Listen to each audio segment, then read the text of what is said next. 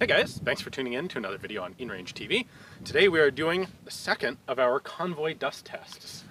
And today we're going to do it on an M4. Well, an M4gery.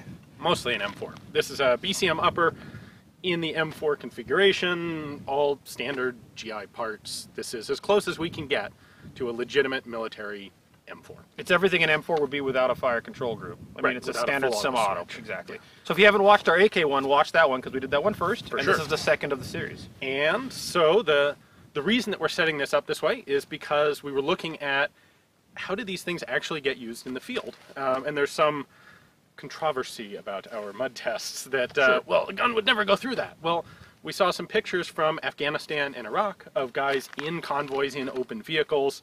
There's one particular really cool video out there of a Norwegian, I think it was, Swedish Special Forces guy with a G3, and he's carrying his rifle in a vehicle with, well, he's right-handed, but with his thumb right over the ejection port of the G3. Because it doesn't have an ejection port cover. Right. Yep. And he's all covered up in a shamag and goggles and covered in dust. And we looked at that and we realized, you know what, we've got some roads out here in Arizona that do the exact same thing. Yep. So let's take a rifle, let's strap it to the roof of Carl's Kugelwagen, and let's run it out across moon dust horrible roads. Exactly. And so I'll be driving in front, and we're gonna just pile a whole bunch of road dust onto this rifle on the top of Carl's car. So the thought was you couldn't get a more legitimate version of a convoy dust test. I mean, exactly. we could put it out here and just cover it in sand, which is, you know, frankly I think valid. But yes. But by putting on front of the car and actually driving through the moon dust and letting it settle into the gun as it would in that natural state, that really is a convoy environment. And we get to see some really cool footage of you covered in dust driving through it. Choking in filth, yeah. So the other thing we want to talk about is the reality is that we're going to get a lot of questions about what about lubricant? Because there's dry lubricant, oils. What oil do you use? Do you lubricate it lightly?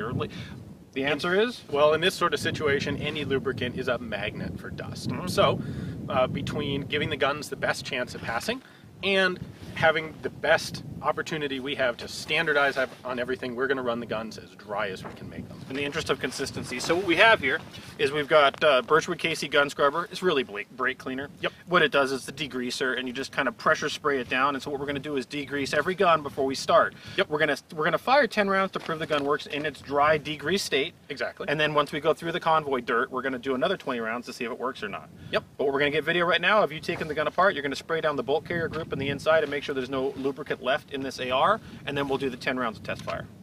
All right, let's get on it.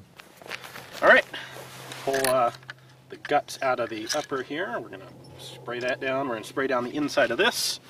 Be careful to avoid the handguards.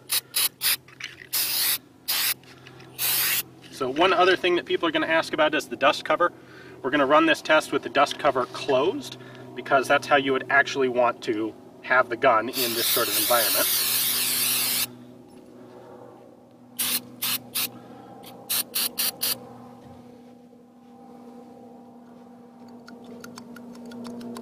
I don't think I even need to pull the bolt completely out. Got plenty of that in there. All right. This stuff evaporates off pretty quickly, leaving us with a nice dry M4. How's that look? Your hand it to me. I was going to show it to the camera.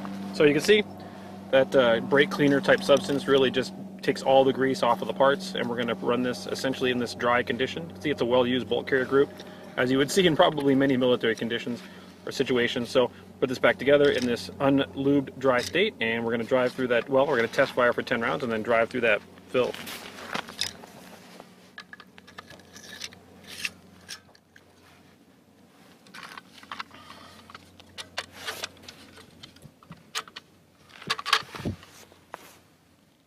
Hey, you're messing a buffer detail. Yeah, weird how that happens.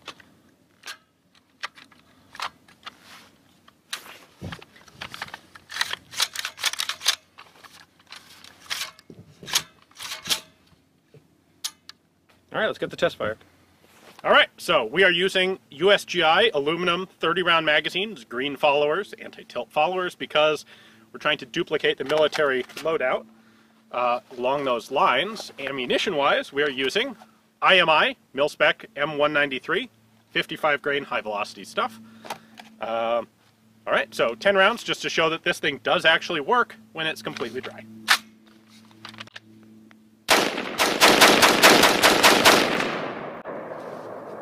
No problems. It's a properly set up AR, so it's going to work just fine.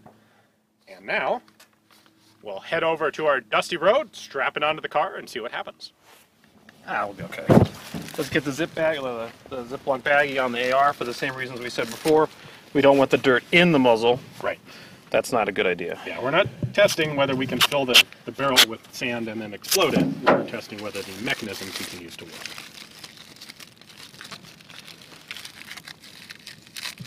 There we go.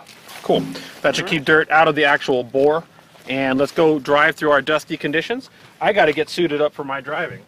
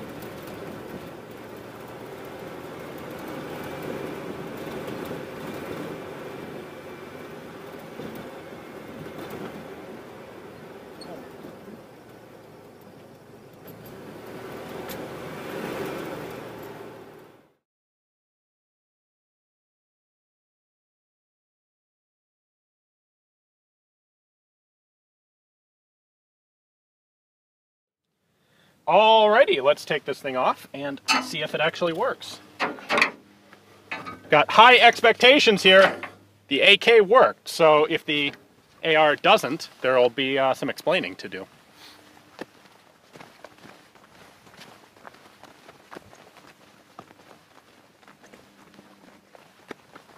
Are you going to have a good angle on it left-handed? Yeah, it won't be a problem. All right. So far, so good. Safety.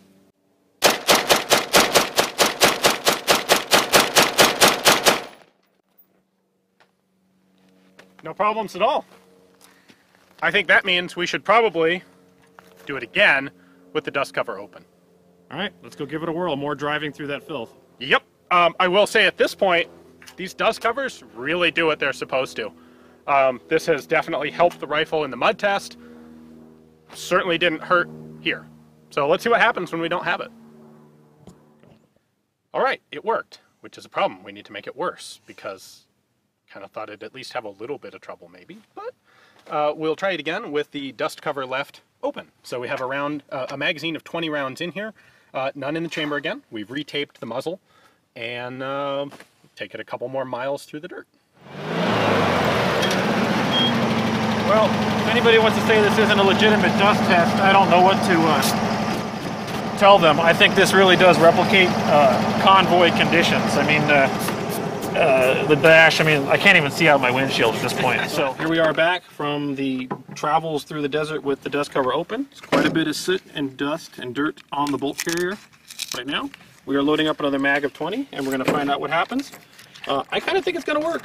I think both these guns are so resilient that it's sort of irrelevant. I think what we're seeing is something else, but we'll talk about that more later.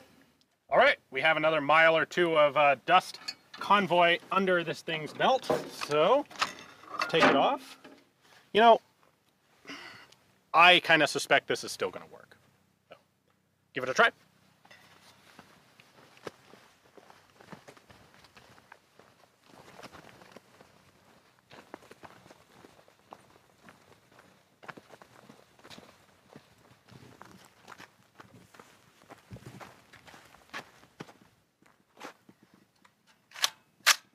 So far, so good.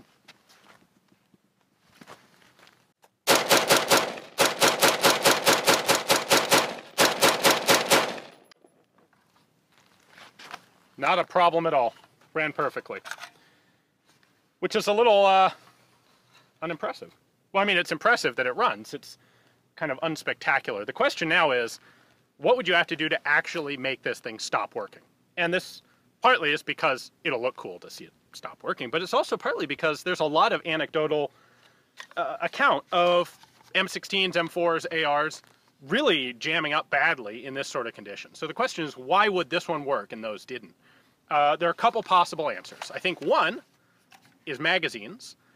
We've been basically keeping our magazines pretty clean. They've been sealed in the action. Well, if you have a bunch of dirt in the magazine, that'll probably kill the gun pretty quickly. We've seen some of that sort of thing in the mud tests. Once you get mud into the magazines, it's just all over.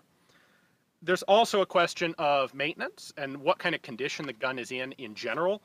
And oftentimes, the stories that you hear where these things are failing are old military guns. And there's a decent chance, we have no way of knowing in retrospect, but there's a decent chance they haven't really been very well maintained, and they may be guns that are kind of teetering on the edge of working in the first place. And when you introduce some sand like this or some dust like this, that's enough to push them over the edge into failing.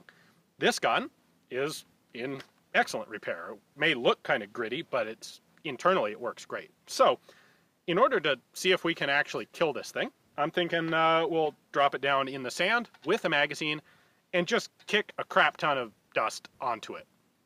That'll probably be enough to kill it. But maybe not. Let's find out.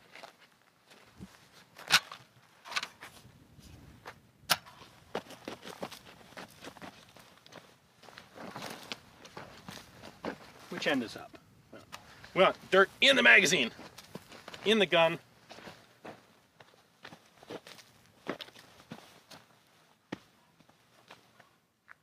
I think that'll do it. Yeah, I think that's pretty good. I'd shake it out. All right. So, we saw Carl do this on the AK last time. We'll give it a little bit of a shake. Same thing with the magazine.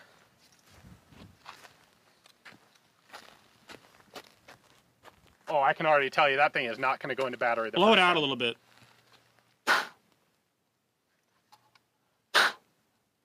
Now it might. Ready?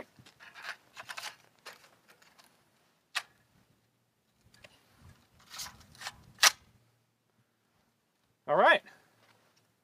That is in battery, and you know what I have to point out? Didn't need the forward assist. Maybe I did need the forward assist. Oh boy. All right. Bolt is stuck closed but did not fire. We may have had crap in the firing pin that prevented it from dropping all the way.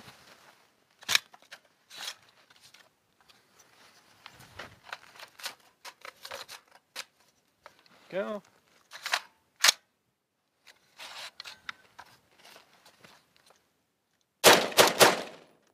All right, we got 3 rounds. So the bolt is sticking in the rearward position, and all it's going to need is a little tap.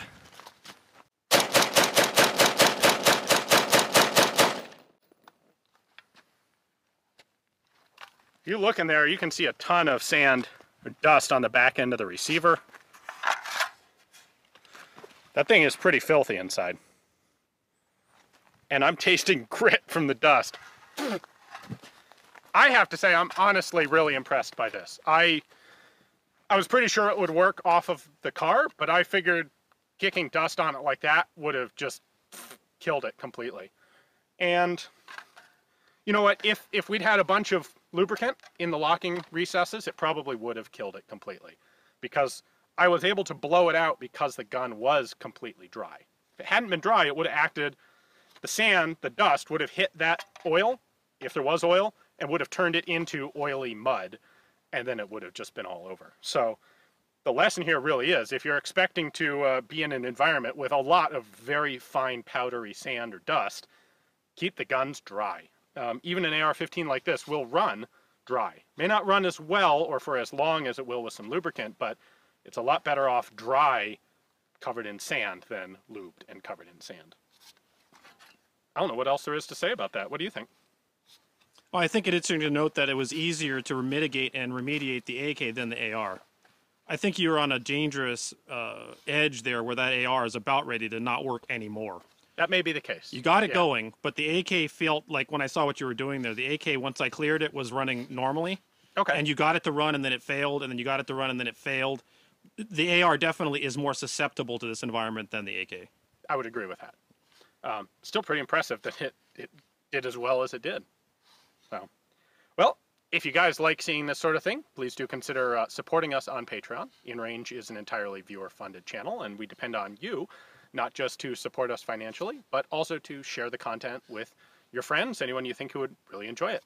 Being demonetized, of course, the algorithm search bots don't pay much attention to us, so share it with your friends. Thanks very much. And if you really want to be a supporter of the channel, check out our cool t-shirt swag as well.